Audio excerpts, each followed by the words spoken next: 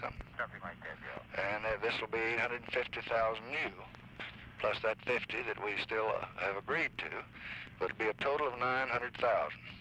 And that we're ready to go in January. And then what comes in the next month will depend on two things: what Congress will do and what other nations will do. We're willing to do more than our part. And that your own feeling in the past has been that it ought to be, others ought to bear at least half the load, that there are other humanitarians besides us, and that the Indian government will take the lead and consult the embassies and report to us between now and January the 10th. Well, we'll be glad to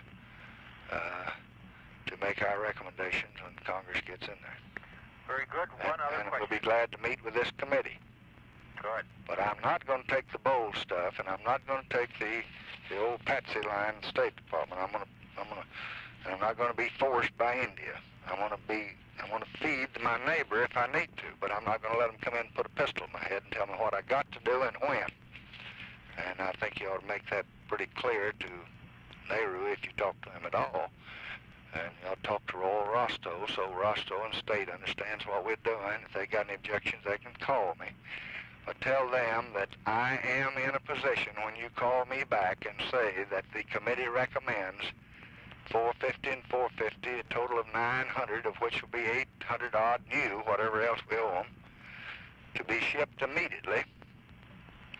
And that we will, if Congress hasn't acted, you think that they would make another recommendation of something similar to this for the next month, but that we expect Congress to act.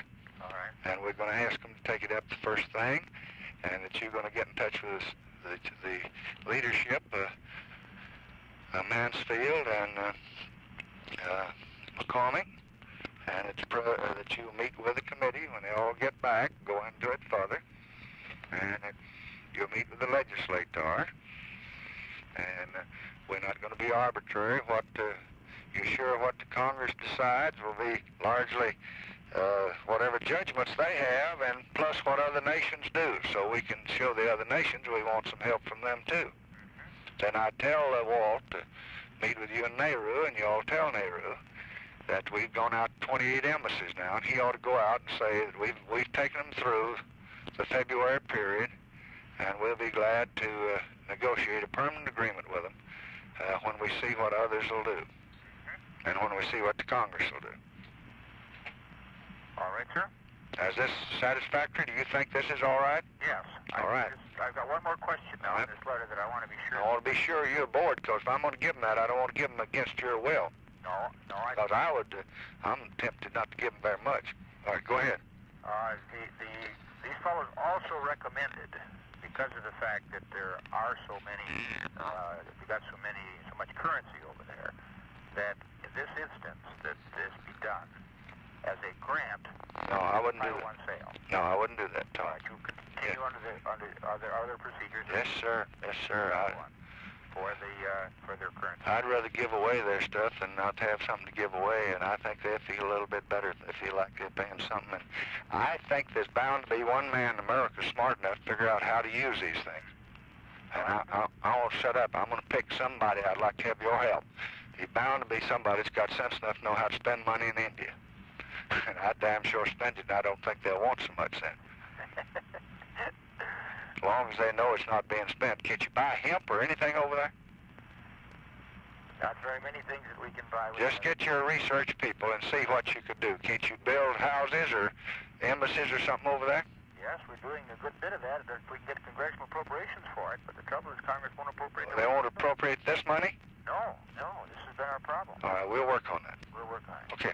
Have a nice Christmas. All right, now you give me a recommendation of that that you can put on a teletype after you talk to Walt about the lines we've agreed on, saying that they've recommended it through March, but we won't try to get it up as soon as January. We want to get other countries in.